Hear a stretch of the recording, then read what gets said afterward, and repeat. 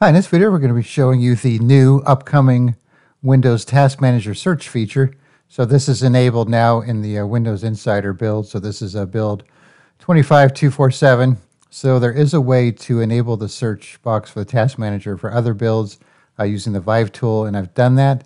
But for some reason, every time I've enabled it, I've tried on a couple different computers, and I've done a search, it's not shown any results, so it didn't seem to work too well. But now that it's actually part of Windows, at least in this Insider build, it seems to do the job. So we're going to open Task Manager here.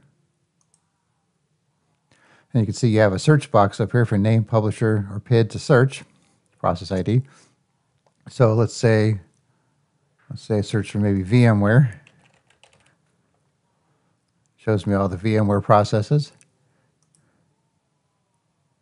And you close it out, then it shows you everything.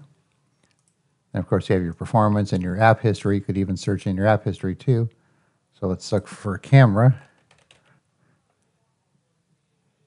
Just like that. Not sure how much you'll really use it in the app history, but for processes, for sure, you need to find something or find a group of processes that are related.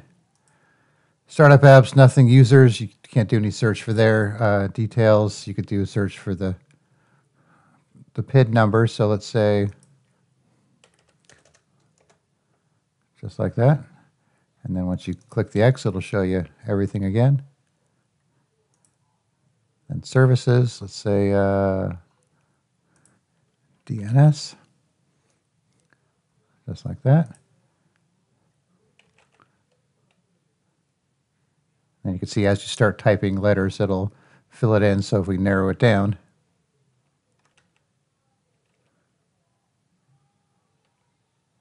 just like that. So once again, it'll be built into your Task Manager eventually. So when you open it and you see this, and you know it's ready to go. Or like I said, you could try using the Vive tool to enable it and see if you have better luck than I did getting it to work on an unsupported version. All right. Thanks for watching, and be sure to subscribe.